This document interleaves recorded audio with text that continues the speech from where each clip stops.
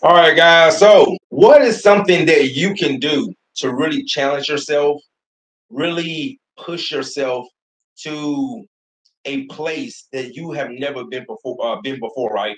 Something I want to share with my own experience.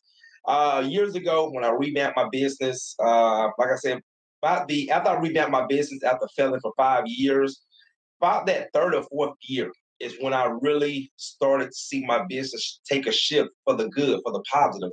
So that 2 years, man, just really homing down on those first 2 years of my revamp stage.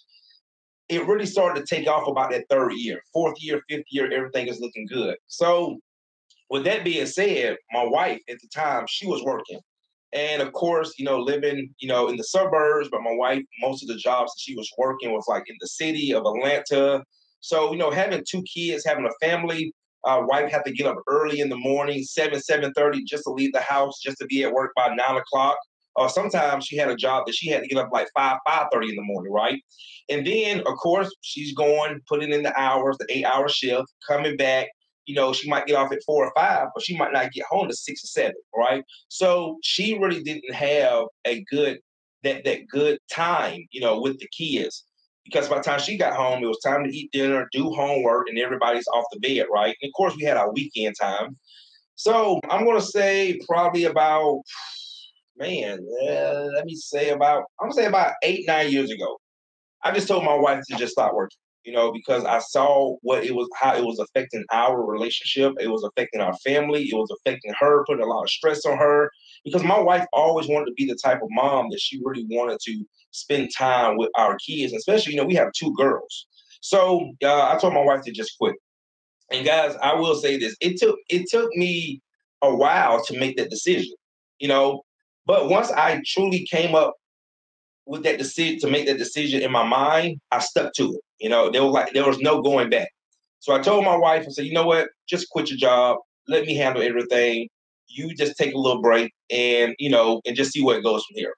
Guys, let me tell you, that was one of the scariest decisions I've ever made. It was a challenge because everything fell on me. Now I will say, man, my wife, I mean, she was just paying like the household bills. So how I was looking at it, I'm like, okay, Courtney, if you were to get out here, see what I'm saying? It's like I can either cut back on expenses, or I can really get out here and make this happen. Because I think with her, the bills that she was paying was probably like maybe six, seven, $800 a month, no more than $1,000 a month.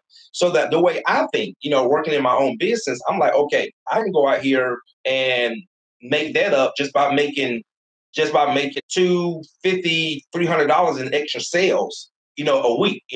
That's $1,000 to $1,200 just to cover her bill. So that's how I start thinking. And guys, I'm gonna tell you, I've used that strategy so many times because I remember when my business again started taking a shift when I wanted to go from a portable to a truck mount. Now back then I did not have, you know, 12, $13,000 to buy a truck mount straight out, right? So with that being said, my only option was finance. So I financed that truck mount, my first truck mount, and the payment was 300 with insurance. It was like 365 a month.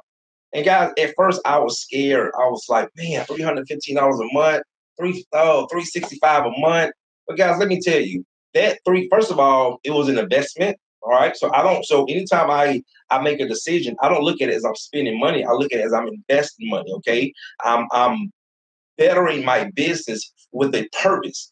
So that 365 a month, guys, was like nothing because it actually made my work so much easier because instead of hauling in a machine into my clients' homes every single day from the truck, to the house, taking it upstairs, it took, first of all, the truck mount took a large workload off my body. All right. It made my job easier. It made my job more efficient. And it also gave me confidence. It made me feel better about what I was doing, in my line of work at the time, cleaning carpets. It made me look like a true professional. I noticed that clients were giving me compliments on it. So it was really a good shift, compared the 365 that I was spending a month was nothing because I noticed that I started getting referrals. I started getting more repeat clients. So that 365 investment paid for itself like command a lot of times, okay?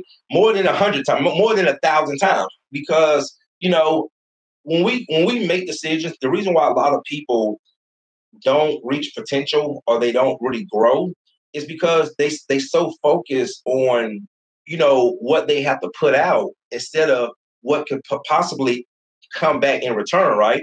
And that's how I start thinking, guys. So I want to say sometimes you got to put your back against the wall. Sometimes you got to get out your comfort zone.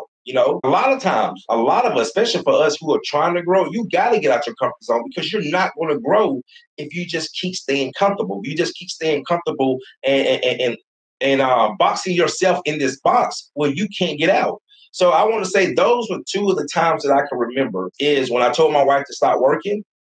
That then, guys, that again, just like the portable, just like the truck mount, gave me so much.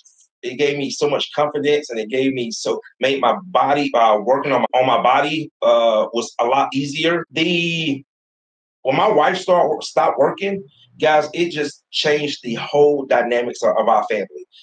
My wife, I mean, our relationship got better. She has time, like, and my wife hasn't worked for corporate America since, right? So she's had opportunities to work on herself, find what she want to do, in her life, spend time with the girls, anytime they have like doctor's appointments or teacher conferences. My wife take care of all that. You see what I'm saying? But the biggest benefit is the freedom. you know I remember there was times, man, that my wife would have to make up a lie just to take off work, because I've always had my own schedule. So I'm like, let's go take a little vacation. Oh, let me ask, can I take off work? But now, ever since then, just to be able to just go when we want to, that is priceless. I mean, there's just nothing that can compare to that where we can just get up and go because we both control our own time.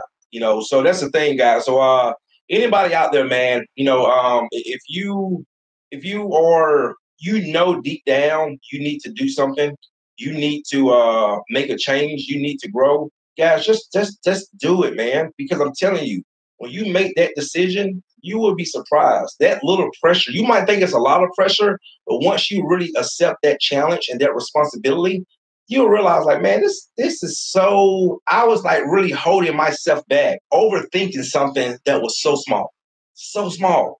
And when you look back and you like, man, I'm so glad I did that. I'm so glad I made that decision. You just realize, and then now decision making becomes so much easier now. Sometimes you have to make that really big decision, okay, maybe one or two or three times, but once again, it becomes a habit. So now when I make a decision, I make it. I don't think about it. I don't ask nobody. I don't ask my wife. I have guys, and again, man, everybody's relationship is different, but I have guys that I talk to, and or okay, Courtney, let me talk to my wife about it. I'm like, huh? Like, how I feel like I'm the head of the household. All right. I know as a man, I'm going to make the best decisions for all of us. All right. As a man, why do I need to talk to her about it? See what I'm saying? I don't, because my wife knows whatever decision I make, I'm making it for the best interest of the whole family, not just me. See what I'm saying? Just like my office, this was another decision. Now this was already a decision that I had for years. I just needed the opportunity. And once I found this office, again, man, it's separated my business from my home. It's just no way you can go back. Just certain things that you do, you you're gonna continue to elevate. You're not going to downgrade. See what I'm saying? So just like this office, now that I don't have to take my vans home, I don't my garage is a family garage. You know what I'm saying? It's not all my chemicals and all my tools. Packages coming to the door every day. Everything is coming here to the shop. It's a great feeling, man. It's just making those decisions that sometimes we think are going to hurt us, but actually they're going to help us. All right, guys. See you in the next one.